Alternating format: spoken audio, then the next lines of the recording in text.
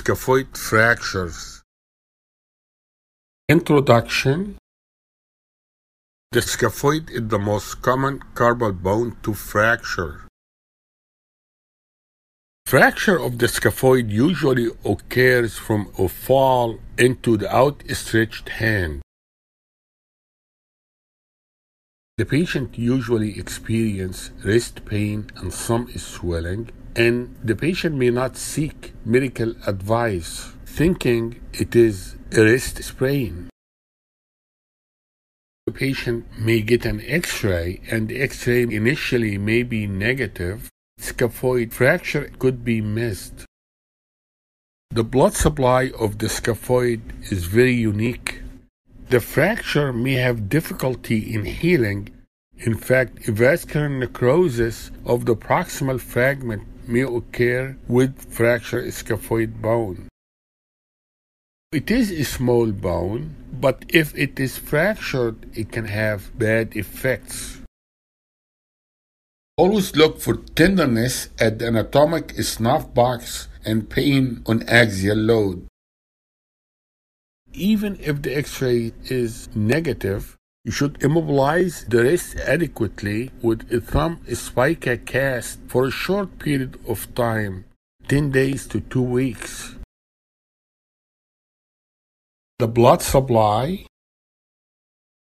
When a fracture of the scaphoid occurs, it can be slow to heal due to the limited circulation of the blood of the bone. The blood supply of the scaphoid is unique and tenuous.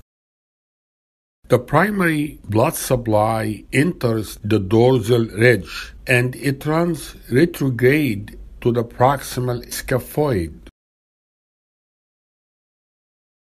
The dorsal blood supply comes from the dorsal carpal branch of the radial artery. The dorsal supplies the proximal 80% of the scaphoid via the retrograde blood flow. The volar blood supply comes from the superficial palmar branch of the radial artery. It enters the distal tubercle and supplies the distal 20% of the scaphoid. Scaphoid fractures can lead to non-union and avascular necrosis due to interruption of the blood supply. The more proximal the fracture, the more likely the fracture will develop non-union and AVN. Mechanism of fracture. Axial load with hyperextension and radial deviation of the wrist. In general, if the fall in the outstretched hand creating a force that leads to hyperextension, ulnar deviation, and intercarpal spination, then the fracture of the scaphoid may be associated with perileonate dislocation. So it will be a trans-scaphoid perileonate dislocation. Fracture types. Waist fracture. It's about 65%, and transverse fracture is more stable. It is the most frequent fracture site and has a moderate risk of AVN and non-union. Distal third fracture is about 10%, and it is the most common location in children, and there is a question about that. Proximal third fracture, there is a high incidence of non-union and avascular necrosis. Proximal pole has a non-union rate of 40 to 50%. Tuberosity fracture is rare. The proximal fifth causes 100% AVN. The proximal third causes 33% AVN. Radiology. X-rays, AP lateral and scaphoid view.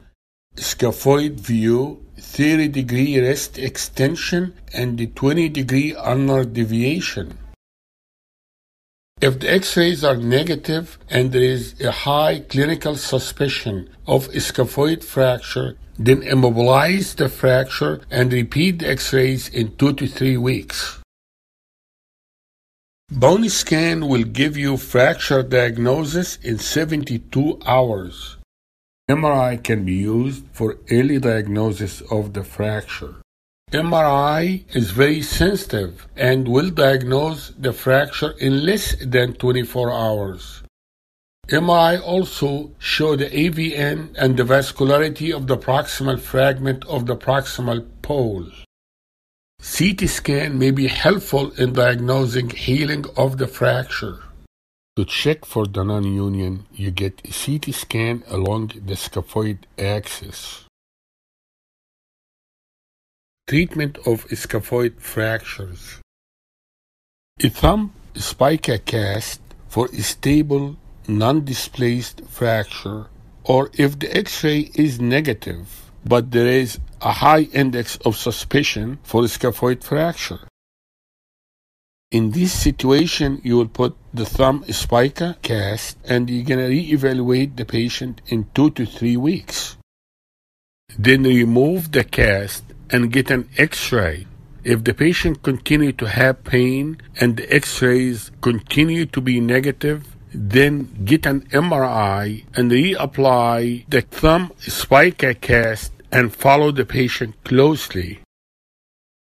Why is that? Because the patient has pain. If the patient does not have pain, get rid of the cast. Don't get an MRI. The question is, do you use a short or long arm thumb spica cast? And what is the duration of the thumb spica cast? The period of immobilization and the healing time of the fracture is decided by the location of the fracture. I think the expected time to heal for the fractures in a thumb spica cast in the distal pole scaphoid, healing occurs in about 8 weeks. The middle third in the waist, about 8 to 12 weeks. In the proximal third, between 5 to 6 months.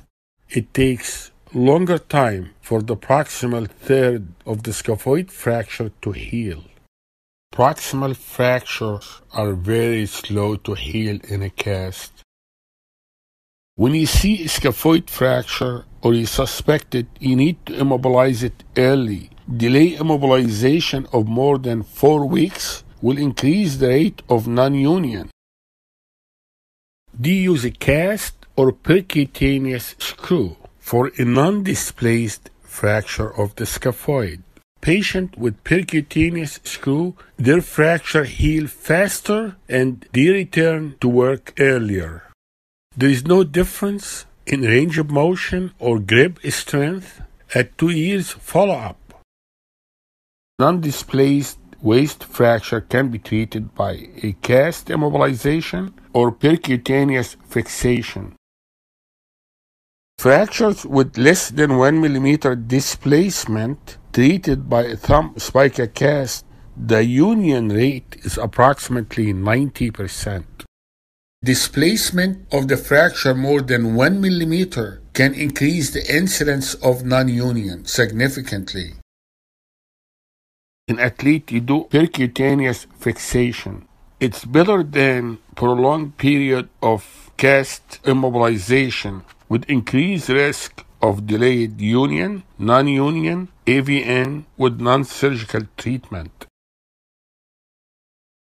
Surgery. It can be open reduction, internal fixation, or percutaneous screw fixation.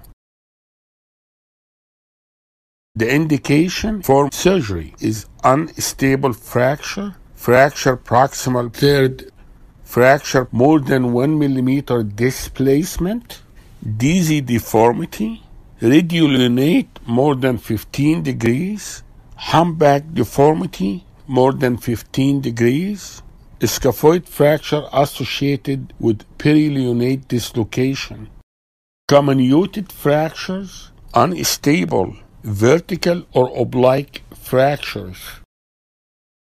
Proximal fracture, you will do reduction and compression screw fixation through dorsal approach. It will help proper reduction of the fracture. The proximal fractures, even with a 1 millimeter gap, will need surgery. There is a high rate of non-union of these fractures. You need prolonged immobilization by non-operative treatment. There is poor blood supply of the proximal pole. If it is a waist fracture, you can go volar or dorsal. The compression screw inserted in the central scaphoid is biomechanically stable, so the screw placement would be in the central axis of the distal and proximal fragments. Proper screw seating below the subchondral bone is confirmed by direct visualization. The approach, dorsal or volar. The volar approach for waist and distal third fractures, and also for humpback flexion deformity of the scaphoid. What is the humpback deformity? The humpback deformity looks like this. Correction of the humpback deformity is better achieved through volar approach.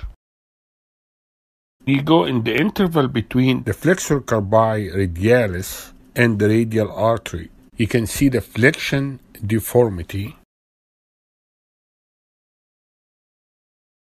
This is the dorsal approach for proximal fractures. Why do you do dorsal approach for proximal third fractures? For direct visualization of the fracture, it will help reduction, and if bone grafting is needed, it can be done through the same incision if necessary. Complications of a scaphoid fracture: AVN of the proximal pole, non-union, malunion, arthritis, SNAC, scaphoid non-union, advanced collapse. Thank you very much. I hope that was helpful.